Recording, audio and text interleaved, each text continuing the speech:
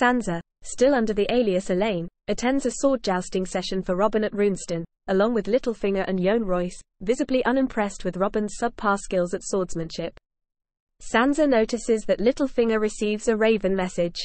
Soon after, they leave Robin in the care of Lord Royce, for further training.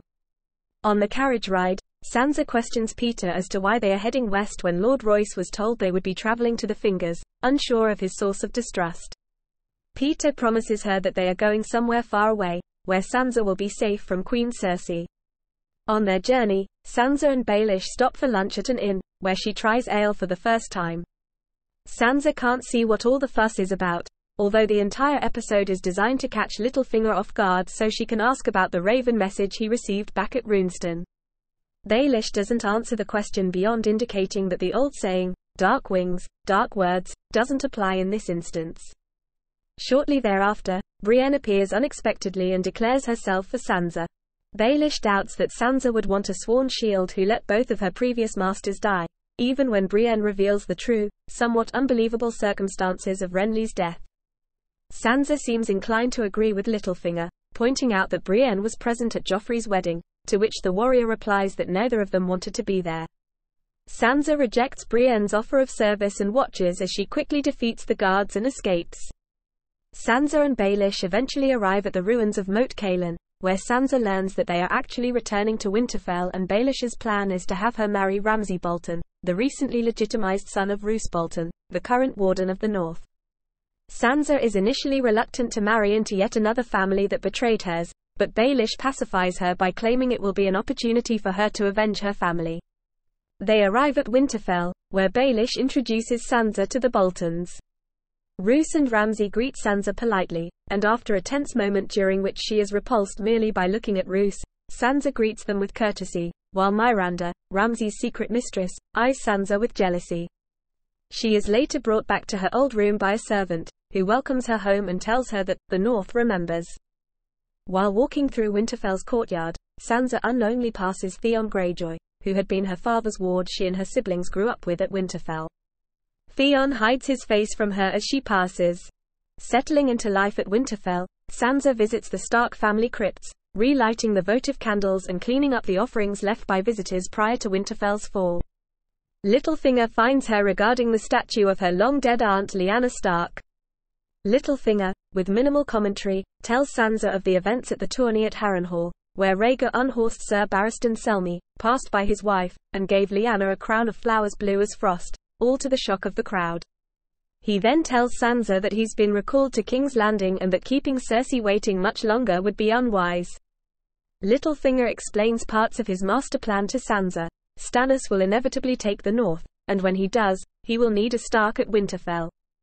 Littlefinger is certain Stannis will declare Sansa the Wardeness of the North.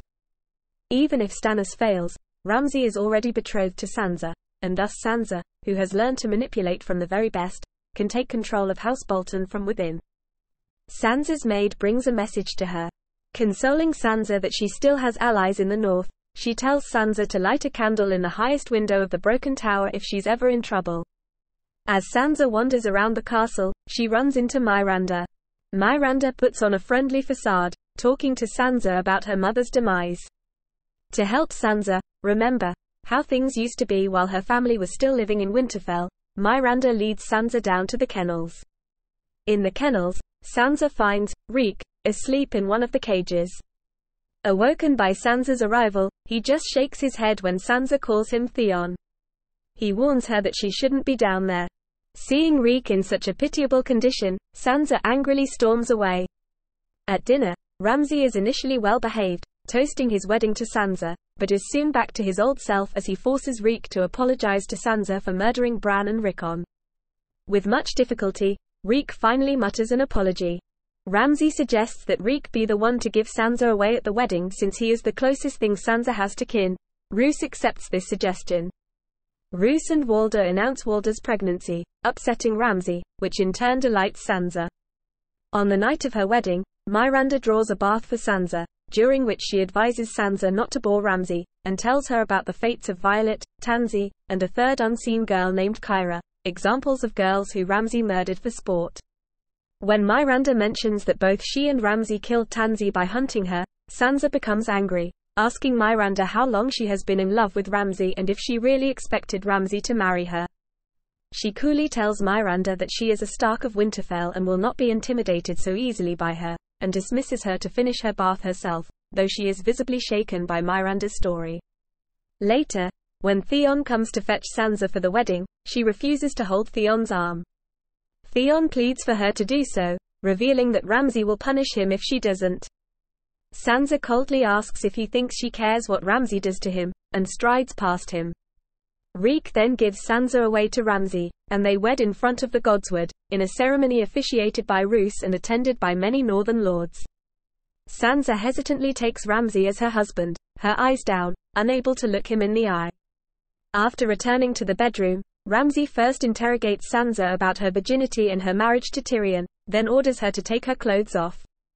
Reek turns to leave but Ramsay tells him he must stay, taunting him, "You grew up with her as a girl, now watch her become a woman." Annoyed by Sansa's hesitancy, Ramsay angrily rips open the back of her dress and pushes her face down over the side of the bed. As he unbuckles his clothes, Sansa obediently remains still but begins crying softly.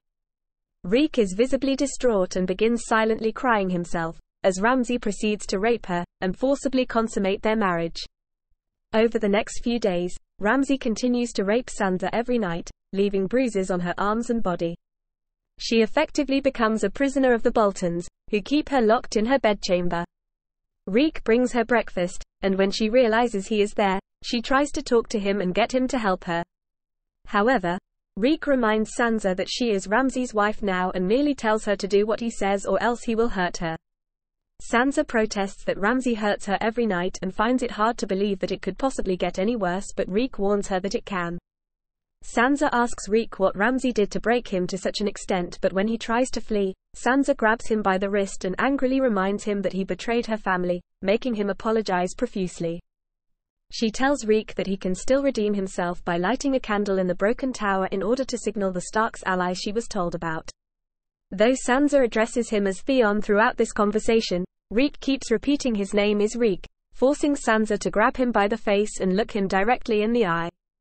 She insists that his name is Theon Greyjoy, the only surviving son of Balon Greyjoy, and this initially seems to get through to Theon for a time. During a walk on the battlements, Ramsay gloats that one day he will be the Warden of the North, with Sansa as his wardeness.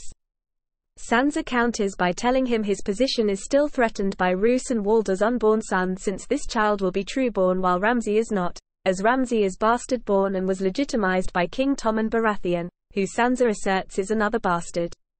Sansa learns that her half-brother Jon has recently been elected Lord Commander of the Night's Watch when Ramsay tells her that even bastards can rise high in the world, citing Jon's rise in the Night's Watch to Lord Commander.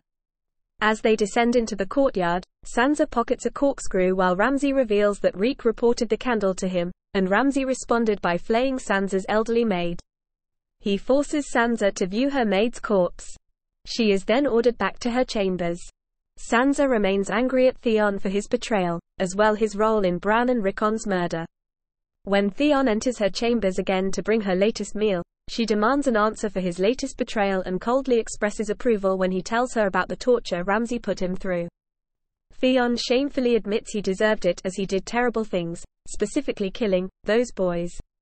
Enraged by his reference seemingly to her brothers as those boys, rather than Bran and Rickon, Sansa vehemently demands to know why they should be dead while he still breathes the air, forcing Theon to finally admit that they were not Bran and Rickon but two farm boys. Stunned by this admission, her anger towards Theon cools. However, when she asks if he knows where they might have gone to, he breaks down and leaves the room, fearful of what Ramsay will do if and when he finds out what he just told her. However, Sansa appears to be left with a sense of renewed hope by the revelation that she has more surviving family left. Sansa attempts to escape during the battle between the Boltons and Stannis Baratheon by picking the lock on her door with the corkscrew and lighting the candle in the tower. However, Brienne and Podrick don't see the candle due to being distracted by Stannis's army. In the process of trying to escape, Sansa runs into Miranda and Theon, with the former aiming a bow at her. Miranda says that she has come to escort Sansa back to her chambers, and Theon initially begs Sansa to go with her. Though Sansa is visibly frightened, she stands her ground and refuses to go with Myranda, saying, "If I'm going to die, let it happen while there's still some of me left."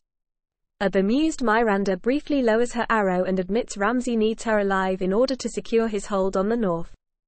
But Myranda adds Ramsay doesn't need Sansa in one piece to do that, just the parts that he needs to produce his heir. Myranda maliciously knocks her arrow again and prepares to at least maim Sansa with it. Before she can release it, however, Theon grabs Myranda, making her fire and miss, and throws her off the battlement, killing her instantly on impact. Theon and Sansa then escape Winterfell by jumping off the side of Winterfell's walls, hoping to survive the long fall by landing in the deep snow.